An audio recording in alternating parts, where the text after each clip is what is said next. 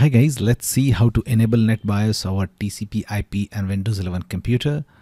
Just go to search and search ncpa.cpl. Now click on ncpa.cpl from the search result.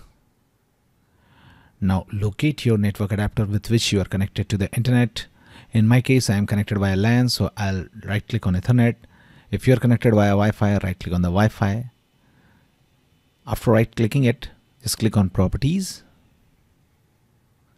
Now select Internet Protocol version 4 TCP IPv4.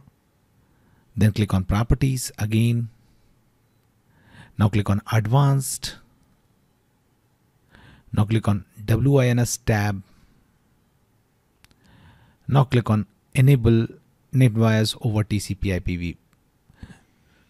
To enable NetBIOS over TCP IP. If you want to disable it, just select Disable.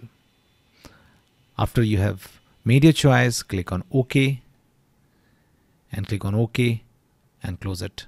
That's it guys. Please do like the video and subscribe to the channel for supporting us. Thanks for watching the Geek Page.